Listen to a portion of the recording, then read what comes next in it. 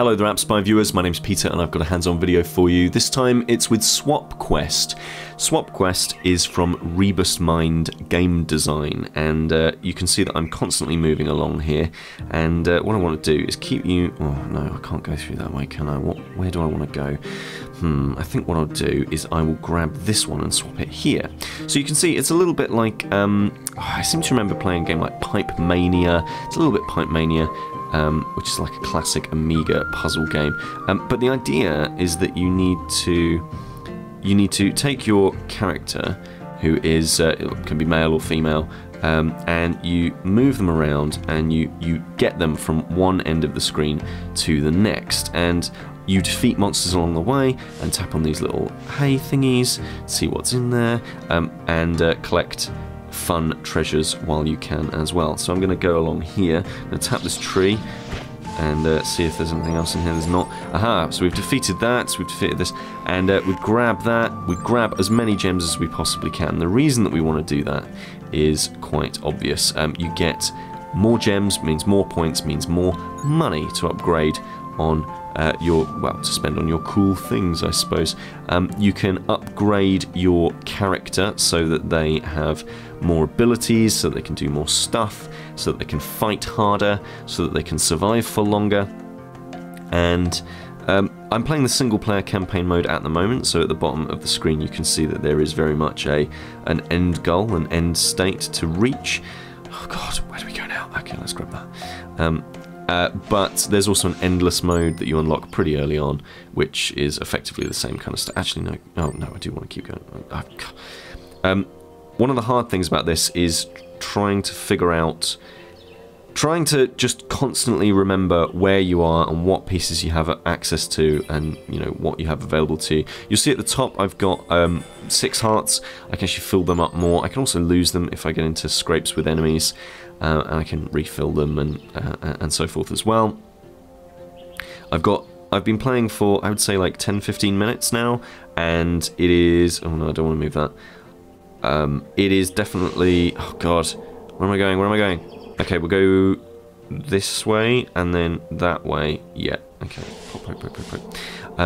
Because we need to keep moving, and the reason is that this purple misty stuff will catch up with you, and you're game over if you're really caught by it. Oh, tap tap tap, grab all those things, and I'm just whipping through it as fast as I possibly can now. But really, one of the really big deals about this game is cack. Ah, gosh. So I'm gonna have to go back a little bit. There we are. So then move that one down, then move. It is going through and fighting all of these things, and making sure that you level up, and you there's experience in this. There's all sorts of extra items to find and fun things to do and quests to accomplish, like getting through a stage in a certain amount of time, or getting through unscathed, or fighting a number of enemies, or getting a number of chests, or whatever.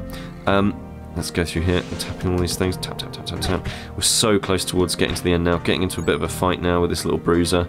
Okay. So it's all a bit... it's a puzzle game, but it's fast moving. And, oh gosh, can I move this? No, I can't. So I'm going to get hit by that, I think. Oh, I don't want to do that, but I'm going to anyway. So let's go through here. We've grabbed the chest. Hopefully it'll make up for it. Oh, 1 damage. Not good. But not massively scary either. No, go back, go back, go back.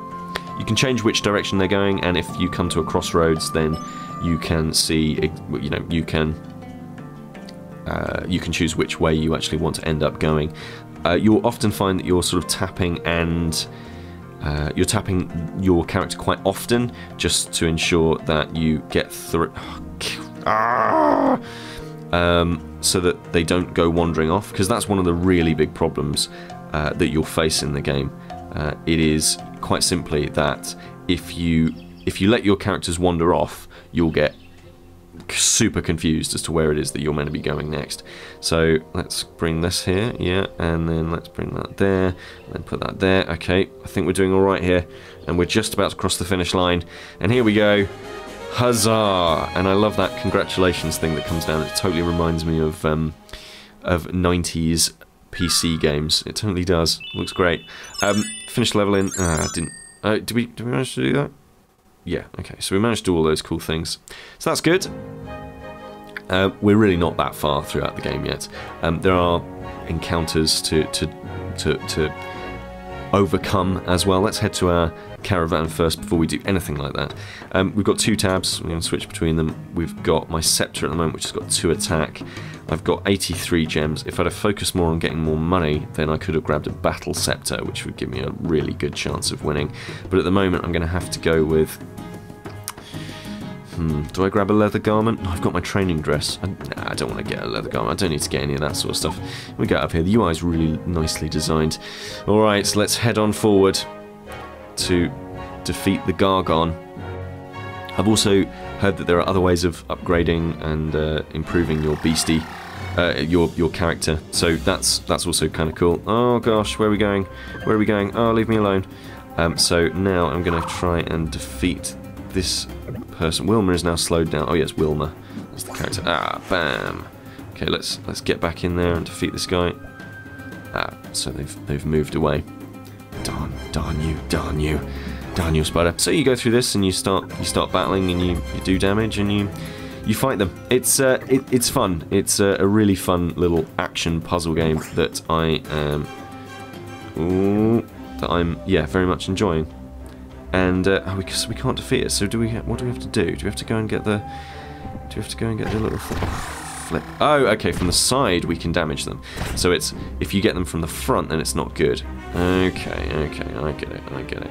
So I think what we really need now is a way of moving and getting that heart. How do we get that heart? Oh, we can put that there. And then yeah, here we go. Yeah, move up, then go left. There we go. So we're going to go and grab the heart. That's giving me back some health. And boom. Let's go and attack. Yes. Oh no, we attacked from the back. We had to do it from the side. Darn it. Okay, well, I'm going to try and defeat this spider. You let me know what you make of this in the comments. I think that this is pretty neat. I think that it's a pretty neat puzzle game. And yeah, I've very much enjoyed my time with it so far. It's coming out in April. It's not available just yet. But I think from what I've seen so far, it is definitely one that you should be interested in if you like puzzle games. So drop me a line in the comments, and I'll speak to you all very soon. This is Peter with AppSpy.com. We review, you decide.